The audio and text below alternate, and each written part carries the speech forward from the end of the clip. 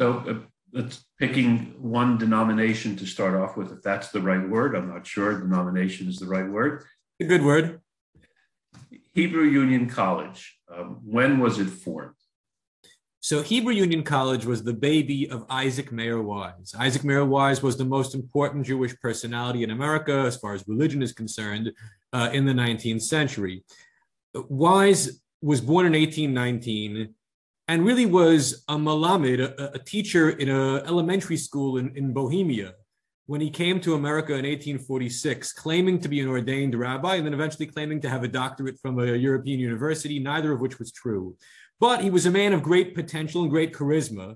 He came to New York and had a brief career in New York, then went to Albany, got into some fisticuffs on the high holidays in Albany, switched shuls. Then in 1854 went to Cincinnati and decided to make a big career for himself in Cincinnati.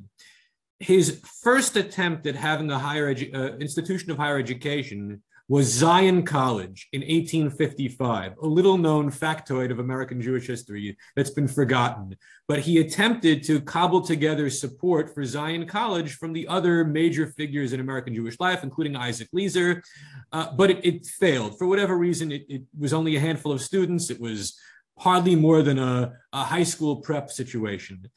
Then the next attempt was not done by him, was actually done by Isaac Leeser himself in Philadelphia, which was a traditional place. It was called Maimonides College, which you could argue was a predecessor of JTS. That lasted from 1867 until about 1872 and then fizzled out. But Wise wasn't done. Wise decided he was going to establish all the major American Jewish organizations. And the first of the three that he would successfully found was the Union of American Hebrew Congregations in 1873, which did not begin as a union of Reform synagogues. It began as a union of supposedly all synagogues, and over time developed a specifically Reform character. And the Union of Congregations is what allowed him the financial and institutional wherewithal to establish Hebrew Union College in 1875, 2 years later, in Cincinnati.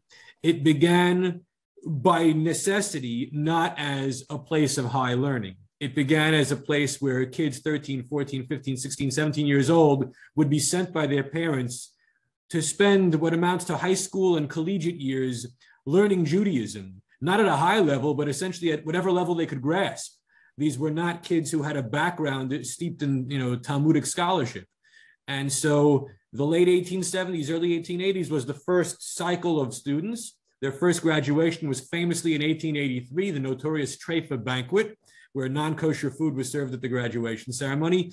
But over time, he was able to build up a faculty and take it away from being essentially a low-level high school / collegiate institution to being a place where college graduates who wanted real prep for the rabbinate could go to get something of a higher Reform education.